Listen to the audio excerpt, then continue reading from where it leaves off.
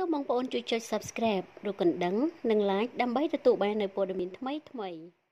ប្រពន្ធសម្រាប់បានកូនភ្លោះប្តីចោះចោលរកអីហូបមិនបាន3កូនដើរសុំគេតាមរោងការរោងបុណ្យលើកនៃ Facebook ឈ្មោះវលៈវាសនាជួយសង្គមដើម្បីកុមារក្រីក្របានបង្ហោះសារយ៉ាងអាណ័យអធមដោយស្ត្រីសរសៃខ្ចីម្នាក់ទៅនឹងសម្រាប់កូនភ្លោះបានដល់ទៅ2នាក់តែបាជាប្តីចិត្តដេរិឆានគ្មានទំនួលខុសត្រូវរត់ចោលប្រពន្ធនឹងកូនទុកឲ្យប្រពន្ធនឹងកូនលំបាកវេទនារកអីហូបពុំបានក៏ដាច់ចិត្តដាស់សុំមកហូបគេតាមរោងបុណ្យរោងការដើម្បីចិញ្ចឹមជីវិតកូននិងខ្លួនដោយប្រភពខាងលើបានរៀបរាប់ថាធ្វើជាមនុស្សប្រុសនឹងគេដែរកុំចំសៀតប្រពន្ធទៅតែសម្រាប់បានកូនភ្លោះទុកប្រពន្ធកូនចោលឲ្យដាស់សុំមកហូបគេតាមរោងបុណ្យរោងការដើម្បីចិញ្ចឹមជីវិតក្នុងโลกនេះមានមនុស្សប្រុសអញ្ចឹងដែរឬប្រភពដដែលក៏បានបញ្ជាក់ទៀតថានារីកំសត់និងកូនកំព្រាឪពុកនេះគឺរស់នៅក្នុងភូមិអូពូប៉ែលឃុំពន្លៃស្រុកបរិបូរខេត្តកំពង់ឆ្នាំងព័ត៌មានជាបន្តទៀតគឺដាក់ចំណងជើងថាចាកុំមើលចាសម្រស់ឲ្យសោះតាមពិតហេងចន្ទថាហេងការិកាគឺមានអាយុ31ឆ្នាំហើយបើទោះបីជាតារាក្មេងៗជាច្រើនអ្នកបានប្រឡូកក្នុងវិស័យសិល្បៈក៏ដោយក៏ពិធីការនីហេងការិកានៅតែមានប្រជាប្រិយភាពដដែលនៅក្នុងសង្គមសិល្បៈនិងនៅតែជាប់ជាពិធីការនីល្បីល្បាញមិនចាញ់តារាផ្សេងជាស្ដេចនាពេលបច្ចុប្បន្ននេះដែរតារាស្រីរូបនេះគឺមានអាយុជិត32ឆ្នាំស្អែកខាងស្អែកទៅហើយតែបើងាកមើលសម្រស់របស់នាងវិញគឺនៅតែដដែលគ្មានផ្លាស់ប្ដូរត្រង់ណានោះទេគឺនៅតែស្រស់ស្អាតគ្មានទាស់ជាពិសេសសូម្បីតែការតែងខ្លួនរបស់ហេងកានីកាក៏នៅតែមានភាពតាក់ទាញដដែលគ្មានប្រែបន្តិចសោះមកបញ្ជាក់ផងដែរថាកញ្ញាហេងកានីកាដែលមានឈ្មោះដើមថាហេងផាណាត្រូវបានគេស្គាល់ក្រោយនាងជាប់ជាលភីក្នុងកម្មវិធីមួយហើយក៏អាចនិយាយបានថាគ្រាន់តែនាងជាប់ភ្លាមរាសីរបស់នាងក៏ឡើងផ្លែតតែម្ដងស្ទើរតែមិនគួរឲ្យជឿព័ត៌មានមួយទៀតគឺដាក់ចំណងជើងថា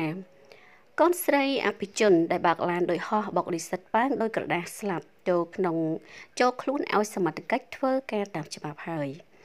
នៅលើបណ្ដាញសង្គមនៅព្រឹកថ្ងៃ29មីនាបានឲ្យឃើញនៅវត្តមាននារីឈ្មោះយិនម៉ាណាដែលជាជនបើកឡាន Mack Range Rover បុកនិស្សិតស្រីរៀនឆ្នាំទី4ស្លាប់នៅការិយាល័យនគរបាលចរាចរណ៍រាជធានីភ្នំពេញមកប្រកួតខ្លួនឲ្យច្បាប់ចាត់ការទៅតាមនីតិវិធីក្រោយបង្កហេតុរំលងចំនួន4ថ្ងៃ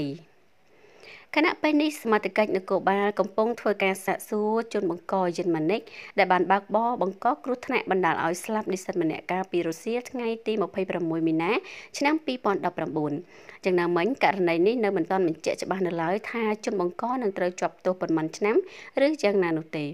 ជនបង្កនឹងត្រូវជាប់ទោសប៉ុន្មានឆ្នាំឬក៏យ៉ាងណានោះទេប្រសិនបើទទួលបានព័ត៌មានបន្ថែមទៀតយើងនឹងជម្រាបជូនទៅដល់អស់លោកអ្នកព័ត៌មានចុងក្រោយមួយទៀតគឺដាក់ចំណងជើងថារដ្ឋាភិបាលប្រ៊ុយណេនឹងអនុម័តច្បាប់ថ្មីបាក់សិទ្ធឲ្យប្រជាជនគប់ដុំថ្មលើមនុស្សដែលស្រឡាញ់ភេទដូចគ្នាទាល់តែស្លាប់នៅថ្ងៃទី3ខែមេសាខាងមុខនេះរដ្ឋាភិបាលប្រទេសប្រ៊ុយណេនឹងចាប់ផ្ដើមអនុម័តច្បាប់ព្រហ្មទណ្ឌថ្មីរបស់ខ្លួនដែលអនុញ្ញាតឲ្យប្រជាជនមានសិទ្ធិយកដុំថ្មគប់លើមនុស្សដែលស្រឡាញ់ភេទដូចគ្នាឲ្យទាល់តែស្លាប់ដោយសារតែប្រ៊ុយណេគឺជាប្រទេសដែលកាន់ភ្ជាប់នឹងអនុវត្តច្បាប់សាសនាអ៊ីស្លាមដ៏តឹងរ៉ឹងបំផុតអញ្ចឹងហើយការស្រឡាញ់ភេទដូចគ្នាគឺជាអំពើខុសច្បាប់មួយនៅប្រទេសនេះរីឯអ្នកដែលស្រឡាញ់ភេទដូចគ្នាក៏ត្រូវបានគេចាត់ទុកថាជាជនល្មើសផងដែរកាលពីមុនបុគ្គលដែលរកឃើញថាបានរួមភេទជាមួយនឹងភេទដូចគ្នានឹងត្រូវតុលាការផ្តន្ទាទោសឲ្យចាប់ទោសរហូតដល់10ឆ្នាំឡើងទៅប៉ុន្តែរាប់ចាប់ពីខែមេសាខាងមុខនេះទោសនៃការស្រឡាញ់ភេទដូចគ្នានេះនឹងត្រូវកើនឡើងមួយកម្រិតទៀតពលគឺបុគ្គលដែលរកឃើញថាបានប្រព្រឹត្តអំពើរួមភេទដូចគ្នានឹងត្រូវបានកាត់ទោសពីសំណាក់មហាជនដោយការគប់ដុំថ្មរហូតដល់ស្លាប់តែម្ដង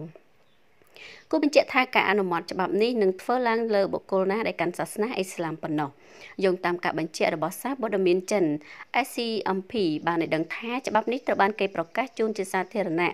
ជាផ្លូវការតាំងពីឆ្នាំ2013មកម្លេះប៉ុន្តែការអនុវត្តច្បាប់នេះត្រូវបានពន្យាពេលរហូតមកទល់សប្តាហ៍ថ្ងៃនេះគណៈរដ្ឋមន្ត្រីប្រចាំប្រទេសប្រ៊ុយណេចង់ស្វែងរកព័ត៌មានលម្អិតបន្ថែមមុនការអនុម័តច្បាប់នេះចូលជាធរមាន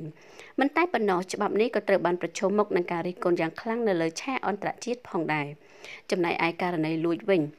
បុគ្គលណាដែលគេរកឃើញថាចាប់បានពាក់ព័ន្ធនឹងករណីលួចប្លន់ផ្សេងៗនឹងត្រូវកាត់ទោសដោយការកាត់ដៃស្ដាំចោលសម្រាប់កំហុសលើកទី1ហើយបើនៅតែក្បាលរឹងមិនរៀងចាទៀតពួកគេនឹងពិការជើងឆ្វេងមកខាងទៀតសម្រាប់កំហុសជាលើកទី2